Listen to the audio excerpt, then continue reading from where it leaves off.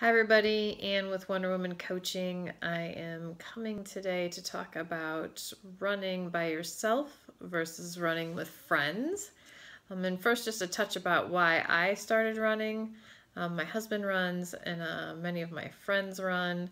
I said for years that I didn't want to run. I'm not a runner. I don't like running.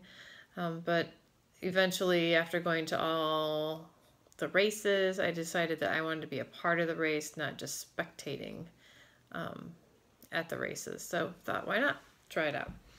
So when you start running, there's a couple things you're going to need. First of all, you're going to need a plan. I highly recommend the Couch to 5K plan. There's many of them out there to choose from. You can pick the one that's right for you. And then you also need to decide if you're going to run by yourself or if you're going to do your training with friends. There's benefits to both. Some of the benefits of running by yourself is that you can set your own pace. I have discovered that when I run with my friends, I tend to run faster. And as we've already discovered or discussed, I run fast to begin with anyway because I have a very hard time self-pacing.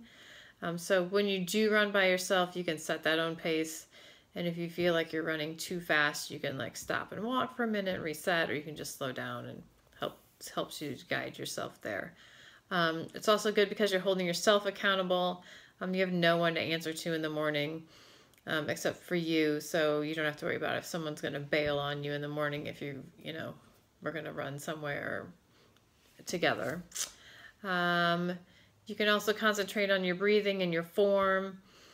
If you're running with a group of people and you're chit-chatting, sometimes it's hard to like keep that in check. So that's a good thing to check on when you're running by yourself. And then you can also just take the time for yourself. You can just zone out with your music if you're running with music. It's a good stress reliever, and you can just do what you need to do. Now, the benefits of running with friends are, some of them are similar. One, your friends are going to keep you accountable. So if you know that you're going to hit the snooze button in the morning if no one's meeting you, then having somebody meet you at 5:45 in the morning for a run is going to make you more accountable and make you actually get out of bed and meet them to go for that run. I actually need this accountability most days, so this is a good one for me. It's also a good time to just catch up and chat with your friends. If you hate running or you're having a bad run or you're having a bad day or whatever, your friends are a good way to distract you while you're getting those runs in. So this is a good thing. Also, depending on when and where you run, there's always safety in numbers. So again, a positive to running with friends. If you have been running for a while and you want to push your pace a little, your friends are good for this, especially if they're slightly faster than you.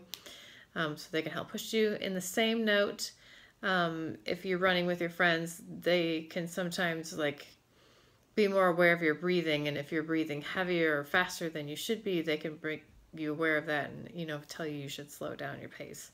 And then the biggest one is your friends are your best cheerleaders. So there's good and bad to both. I like both, so I tend to, depending on what my training is doing and how my day is going, how my week is going, sometimes I run by myself. A lot of times I run with my friends, so I mix it up during the week. Ultimately, it's going to be up to you to decide what is best for you. So I hope this was helpful. Thanks for watching, and I will talk to you soon.